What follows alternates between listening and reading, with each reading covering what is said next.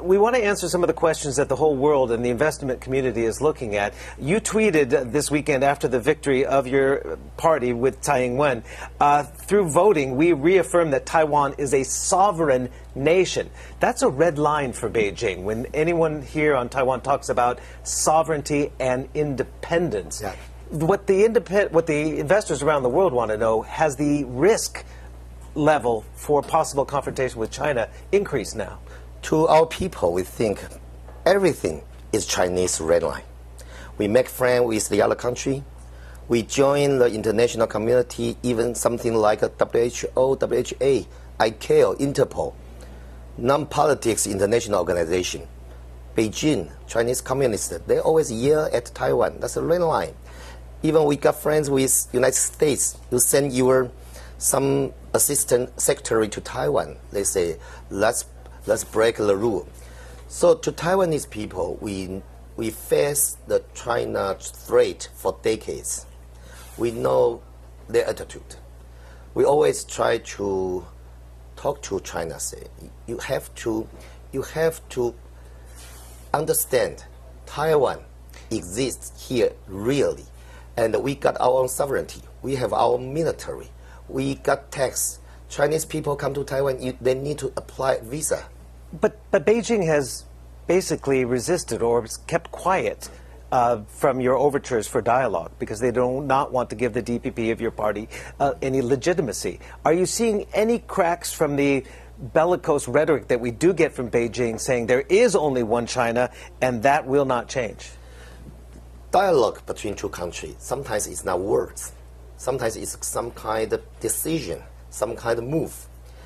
This 2020, our election, more than 8 million people support Tsai Ing-wen, President Tsai Ing-wen.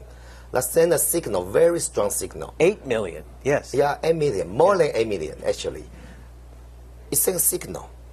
The signal is Taiwan want to keep our way of our life.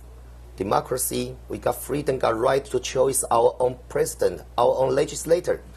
When more than 8 million people, that's historical high. To send a message, there is one, I call that signal. There is one signal happened yesterday.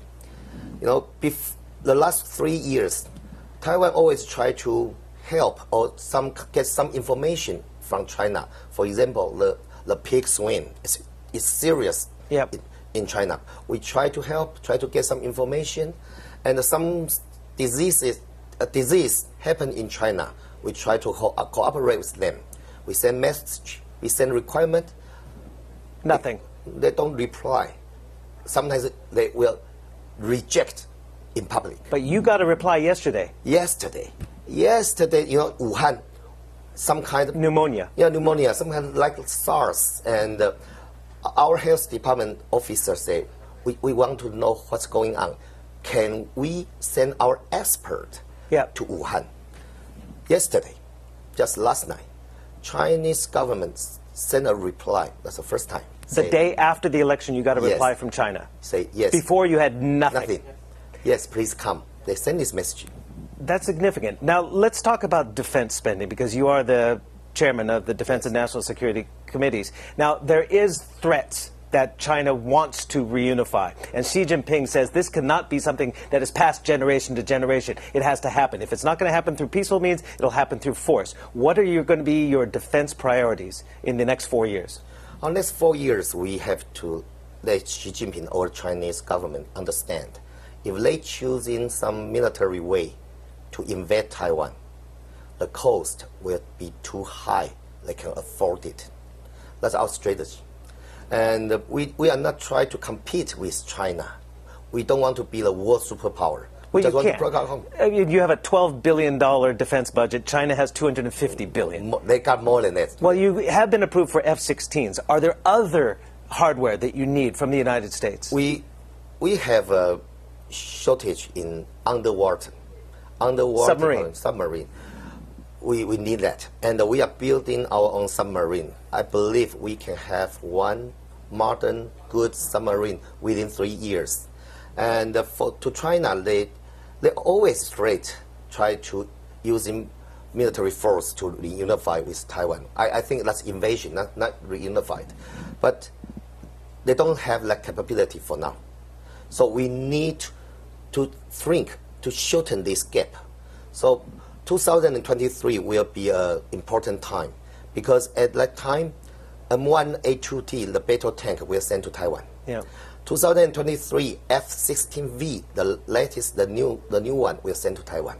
2023, our first submarine will be done.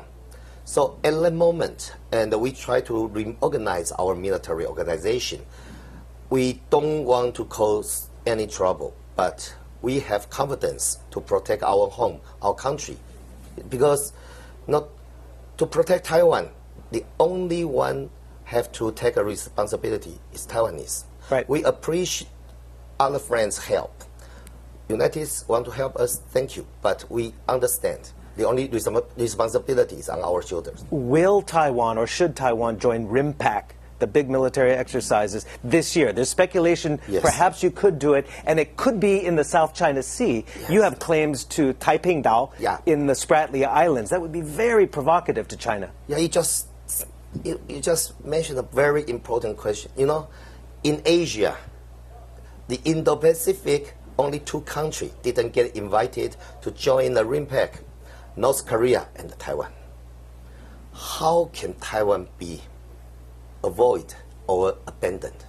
So according to United States NDAA each year and your Taiwan Travel Act or Taipei Law, we do hope this year, 2020, we can get invitation to join the RIMPAC. RIMPAC is not so military exercise, but it's meaningful. In Oriental, especially to China, simple and the real, the practical, also means something. To let them know, this regional, we have cooperation. Don't do stupid thing. You cannot afford it. Very quickly, one word, yes or no. Is the risk of confrontation higher now or lower? Lower.